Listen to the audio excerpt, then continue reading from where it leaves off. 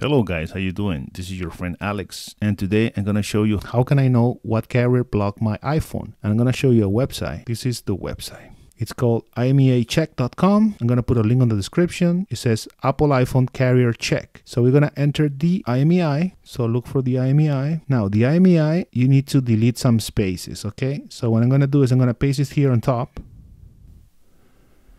and I'm gonna delete those spaces here, here, and here. 3 spaces that we need to delete.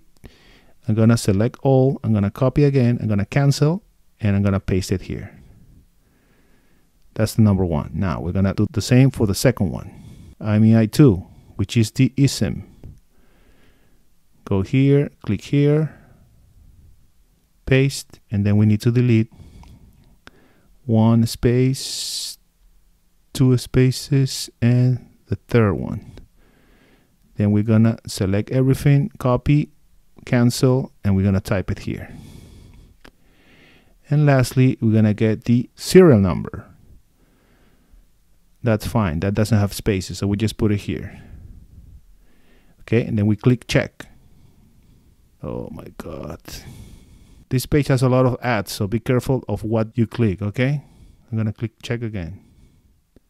Success. Model iPhone 11, IMEI 1, IMEI 2, serial number, carrier, US AT&T lock activation policy, okay? Lock activation policy. When I tried to unlock this device using the AT&T portal, they told me that I have a contract for 2 years, okay? Now, next tether policy 23, if somebody knows about that, please put it in the comments. Country, United States, SIM lock. Okay, so based on this, how can I have network mint? How can I use mint on an AT&T lock phone? Because I'm using this little guy, okay?